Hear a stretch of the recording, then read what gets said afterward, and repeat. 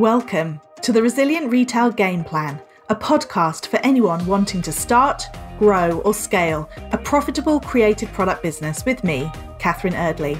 The Resilient Retail Game Plan is a podcast dedicated to one thing, breaking down the concepts and tools that I've gathered from 20 years in the retail industry and showing you how you can use them in your business.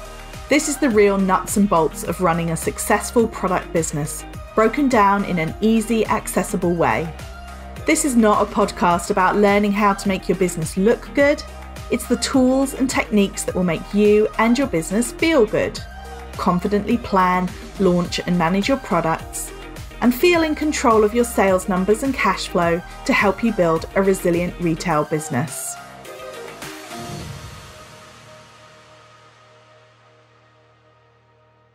Welcome to the Resilient Retail Game Plan. I'm Catherine Eardley, your host, as well as the founder of the Resilient Retail Club, which is my membership group for product businesses. You can find out more at resilientretailclub.com. Today, I am joined by Emily Canino. Emily is the founder of a business called Doodlemoo, and she is joining us today to talk to us about some of the times, and there have been a few, when she's had to be really resilient in her business.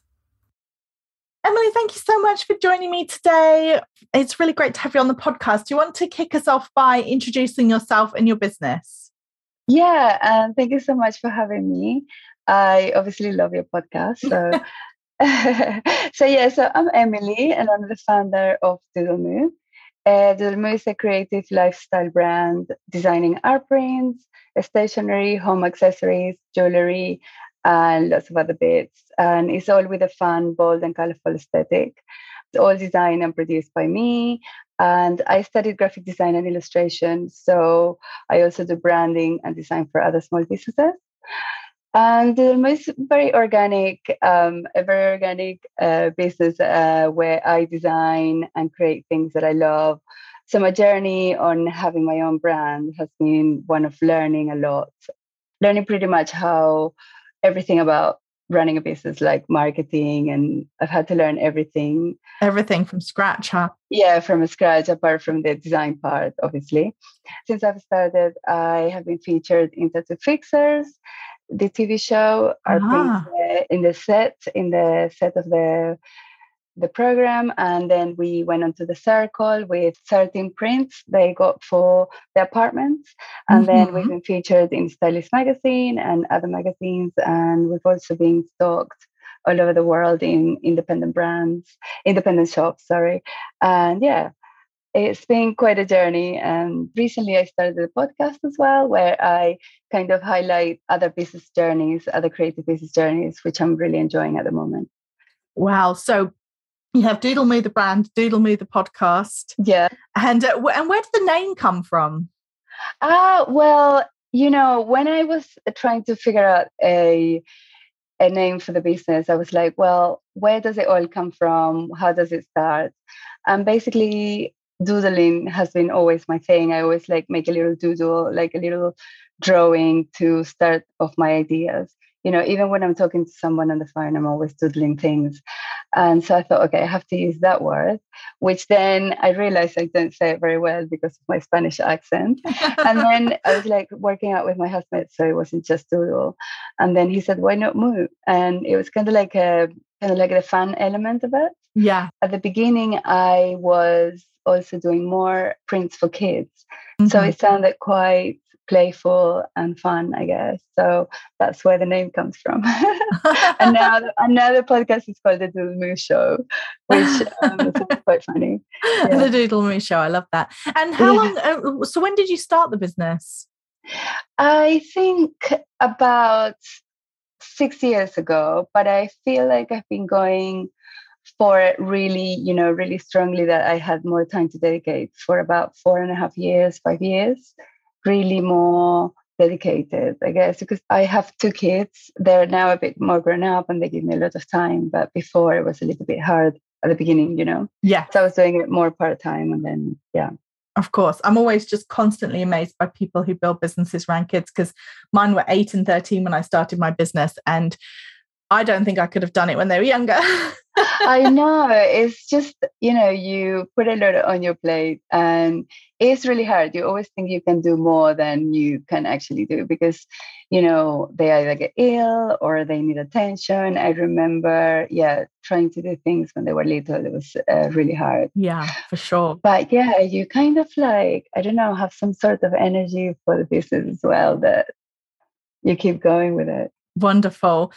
Going back to kind of as you've been growing the business then, what would you say of some of the challenges, I guess, at starting a business up, or maybe things that you didn't know were going to be a challenge when you first started? Yeah, I think, well, obviously money is being quite a challenge because I didn't have a pool of money to start with. I think my main investment was my printer, my super printer. And that was at the time quite big for me. And I don't know, just like, oh God, so many challenges because time to getting known, getting out there with a small budget as well. It's like you have to get so creative as to, learn your own PR, learn to do your own social media, your own marketing, everything. So that's a challenge in itself, just basically learning. Because sometimes, at the beginning when I started, I was a bit like, okay, if I do an amazing design or an amazing print, people will love it and they will buy it. And it's not like that. You have to work really hard to get there, to get a name out there, to get people to know you and trust you and all of that, those things. But you know how I say about money as well, especially if you have a product business, you have to sometimes create things in a bigger scale in order to work for the price. Do you remember when I made the planners? That was about 3 years ago. Yes. I think I needed about £5,000 and I didn't have those £5,000 in my business at the time. And I was a bit like, well, what do I do now? And I was like, then you have to get creative again. And then I decided to do the Kickstarter and create them through the Kickstarter campaign, which was to raise the money for them. And I only had like a month to do the whole thing. Wow. Since I thought about the idea to, finishing and then be able to produce the planners for that October or November so that I could give them to people before Christmas. So money, I guess, has been a bit of a challenge, but then you find yourself doing things that are also exciting and that you would have never done if you had, all of that. No, for sure. So tell me a little bit more about the Kickstarter then. So you wanted to create a planner. So it was a creativity planner. Is that right?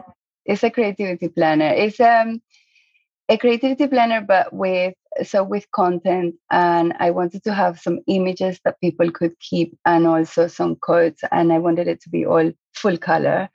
I wanted it to have a really nice cover and, be more like a book, that more like a company to people that are working on their own and want to have more of a creative life. Right. So then I had some activity for every month. There was a theme, and then there was like an activity to do with that theme that I was talking about. So for example, like getting your setting your goals and getting them done, or a mindset, or thinking about reflecting on what you've done. So all of the things that kind of like help me along my business journey, I wanted to put in the planner to help other people. Right. But I obviously, I went through the route of self-publishing it and self-doing it. And then I had to find the printers, and printers are very expensive when it's full color. And the pages that have the images and the quotes, you can tear it out and then frame it. So they were perforated? Yeah, perforated. So I had lots of little things. And then I thought about making it in China, but then it was very complicated. I couldn't have had like the samples in time. And it felt like such a big thing to send to China. And I didn't have any contacts and things. And I wanted to print it in the UK.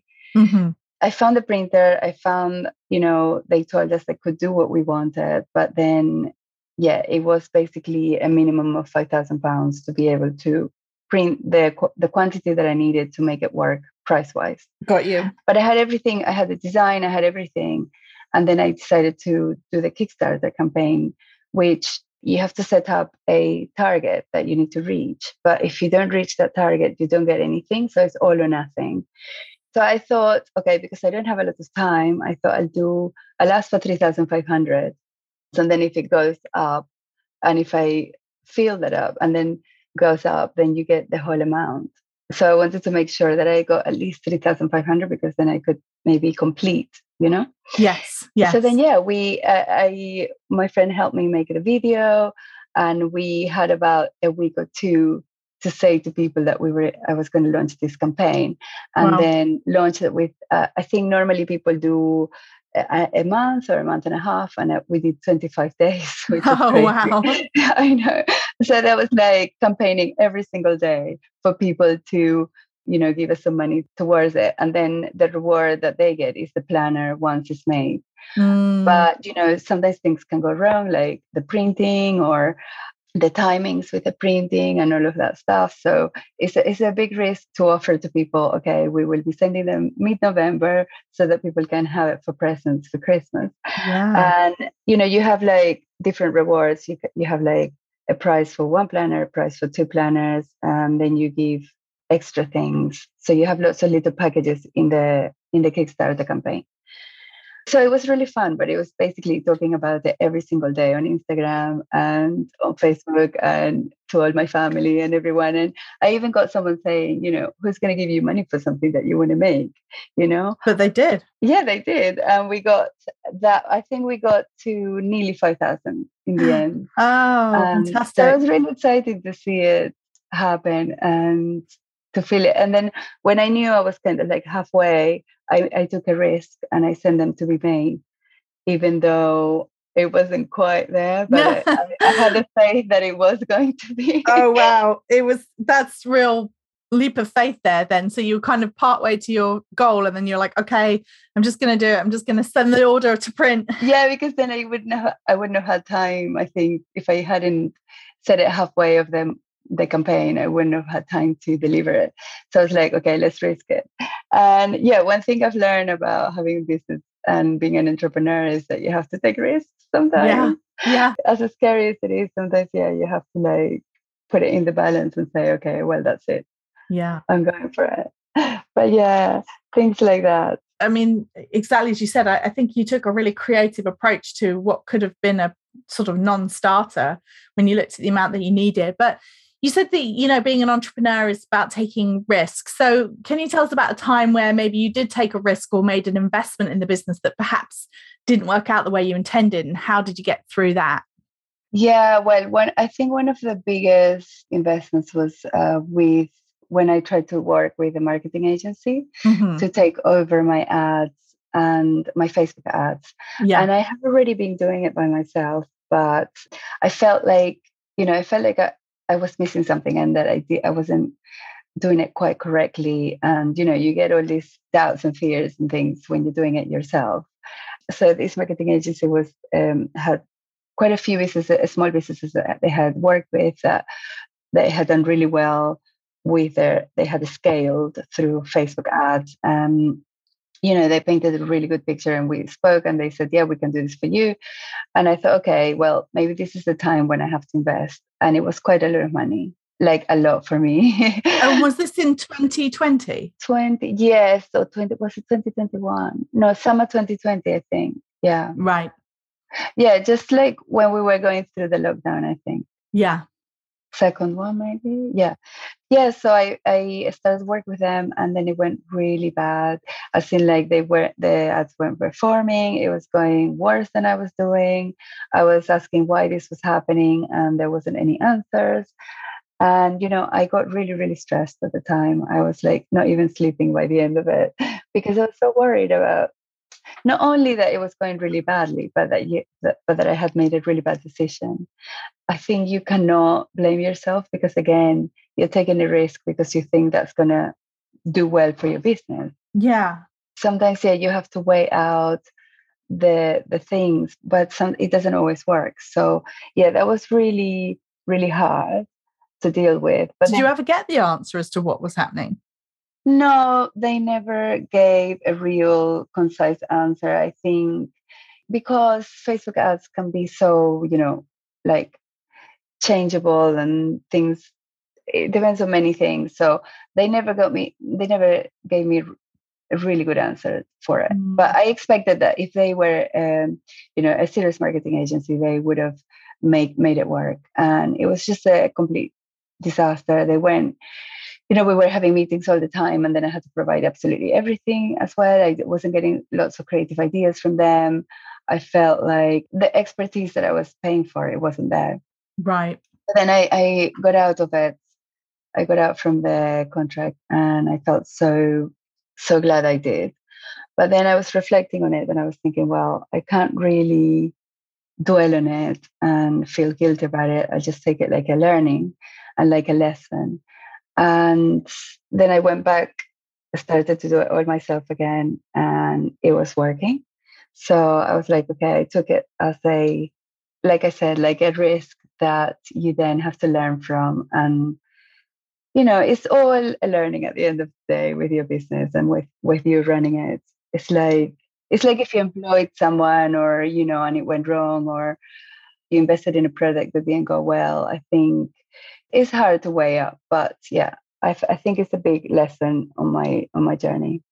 I was going to say, how did you that's a really tough one to bounce back from, because I assume you didn't get any financial comeback. You didn't get any refunds or anything like that. No, nothing. But from like a sort of mental perspective, you said it was very stressful and it was kind of keeping you up at night. How did you sort of shake that off, for want of a better word? How did you kind of move forward? I think my husband helped a lot, because he was like, okay, Emily, you've done that.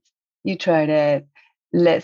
I think you have to move on from it and see it as a lesson. And I think I got out of the contract a tiny bit earlier. So at least I didn't keep spending on, because you have to spend on them and the ads as well. Yeah. So it's quite a lot.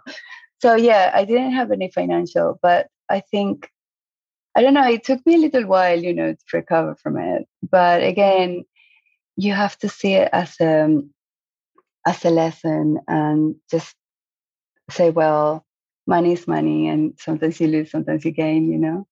It's a business at the end of the day, so you have to keep going and keep lifting yourself up.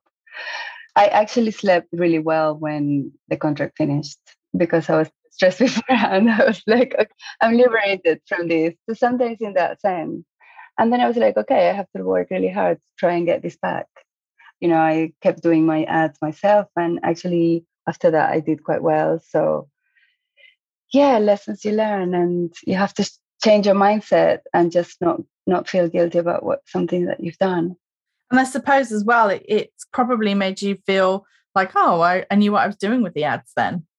Exactly. Also, I feel like sometimes you think that grass is greener on the other side, or like, you feel a bit of fear of missing out when someone is telling you, we've done so well for this person, we've done so well for this person, but it doesn't sometimes apply right to, to the same other businesses. Yeah.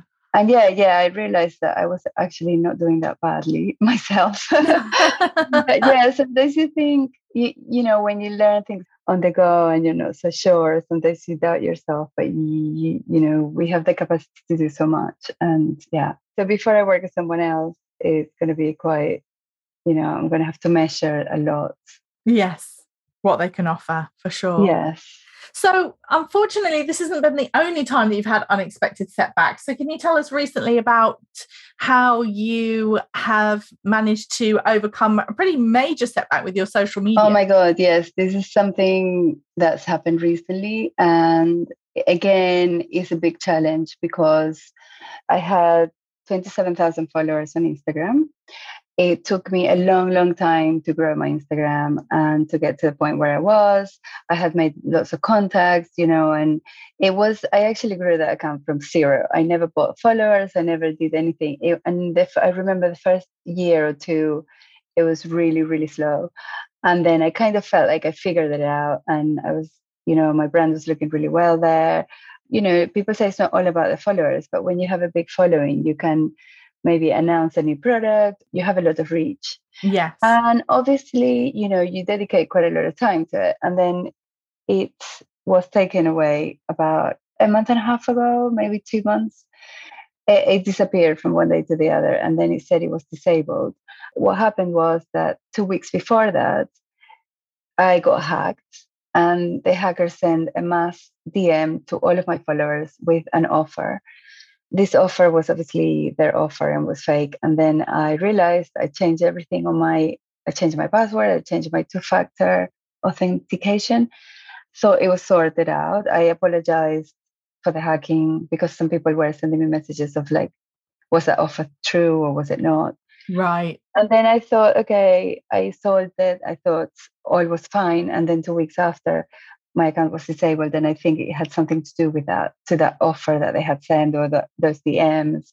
I'm not really sure because you don't get really answers from Instagram. No. So you never got anything from Instagram about what had happened? No, nothing. And I kept contacting them through, they have a way of contacting them when your account has to be disabled, and you send them information and they contact you back. But it never went past them asking for more information, and then that's it. And I still had a hope that it would come back at some point, because some people then tell you, this has happened to me, came back, but I haven't heard anything from it. And so what I decided was to build another one. But it obviously hasn't been easy. I mean, I'm still on like 660 or something followers. It's been a big blow. And I had a few new items that I wanted to launch, and I felt like, I don't have my audience now.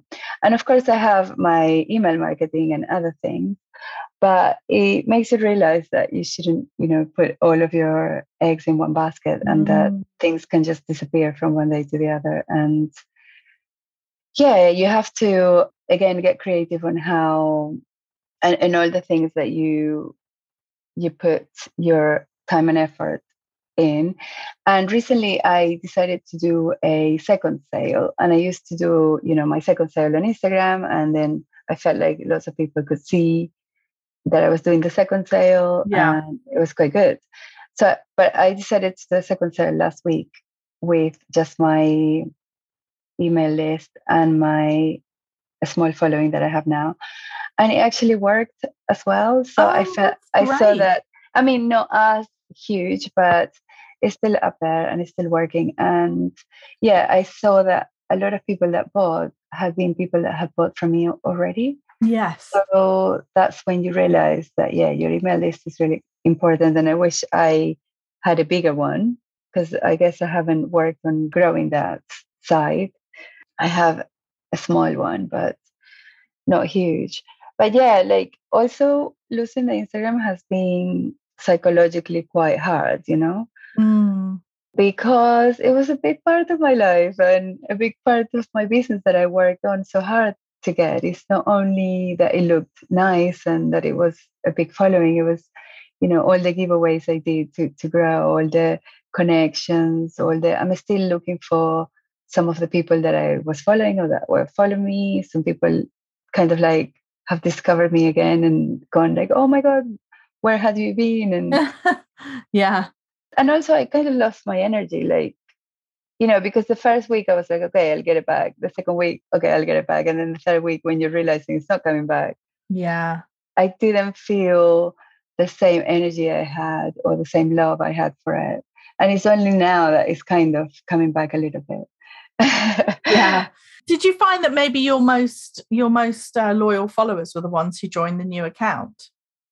Some, but I think some haven't even, how if you, sometimes you're on Instagram and you stop seeing someone, but you don't realize because, yes, I don't know, like there's so much on there that people kind of, so yeah, lots of people have reconnected, but I mean, from 27,000 to 600 is not. No. And I guess when you get to that point, you also have a lot of dormant followers, but also people that might have followed you because they're another business and they want to kind of like learn from you, or they follow you for different reasons. Not everyone is a potential customer, or, there's lots of different reasons why people follow you on Instagram, for example. For sure. Yeah, I guess it's going to take a little time because I've only started this new one about 2 weeks ago. Well, 600 followers in 2 weeks, that's not bad. Well, I think I had about 200 because, it used to be my planner. When I was doing the planner at the very beginning, I created another Instagram account that then I abandoned a little bit. So I thought, okay, let's just revamp that one because I already had a bit of following there. So I've gone from, I think I had about 200 there. Well, I think that brings me on to my final question then, which is, so you talked a lot about the need to be creative, but really to kind of think outside the box, I suppose I'd say, when it comes to challenges like the financing or the issues with the ads or the issues with Instagram. So what are some of the traits then you think it's useful for product business owners to have? Oh God, I think resilience, obviously. Yeah, being adaptable. You have to constantly change and adapt, and not comparing yourself to others. I think is a big, big thing in small businesses. I always find that people doing prints, for example, there's lots of businesses making prints, and you have to take and learn from others, but try not to compare yourself, I guess. Pushing yourself a lot. I think mindset is a big, big trait, because I think you have to learn to have a positive mindset when all of these things happen, because it's so changeable and so many challenges come along when you run your own business. It's a bit like a roller coaster, I guess. Sometimes you win, sometimes you lose, and you always have to keep working on that mindset to keep pushing yourself. And I think, coming to pushing yourself, I love this Bowie quote that says, being slightly out of your depth is where you do the most exciting things. Yeah. So I think always putting yourself in a new position or in a new scary situation is actually exciting and good for running your own business. And for example, me starting my podcast, I was really scared to do that. And I was really scared to, I was actually questioning my accent. I was questioning whether I would be good, but I was like, no, I'm going to do it. And I'm just going to try it and do something different. Because you always get to those points where you get a little bit bored with what you're doing and you need something new or something different. So challenge and putting yourself out there in new situations, I think. Amazing. Thank you so much. Do you want to finish up by telling everybody where they can find you? Yes, thank you so much. So my website is doodlemoo.com. My new Instagram is doodlemoo_official. And the same for the TikTok. And what else? Oh yeah, TikTok. I'm trying to do TikTok, but not succeeding yet. I'm mostly on Instagram or emails or on my website. Thank you so much for tuning in. Why not head over to Instagram at Resilient Retail Club and share where you're watching the podcast. I always love to see where people are, where they're tuning in. And also, if you have a moment to rate and review the podcast in iTunes in particular, it's absolutely fantastic and helps so much in getting the podcast out to more people. And of course, if you follow or subscribe, then you will be the first to know about each new episode.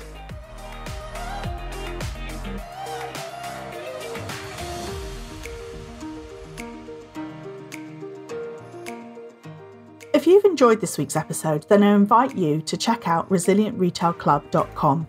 The Resilient Retail Club is the membership for anyone wanting to start, grow or scale a profitable product business. No more trawling Google trying to find the answers to your questions or wading through general business advice that speaks mainly to service-based businesses. Whether you're still at the idea stage or you've been going for a while but want to get more focused and organised when it comes to your business, the Resilient Retail Club is the place for you. With a library of courses tailored to creative product businesses, several live sessions a month, and a supportive and active community, the Resilient Retail Club is the perfect membership to help you hit your goals faster. Check it out at resilientretailclub.com.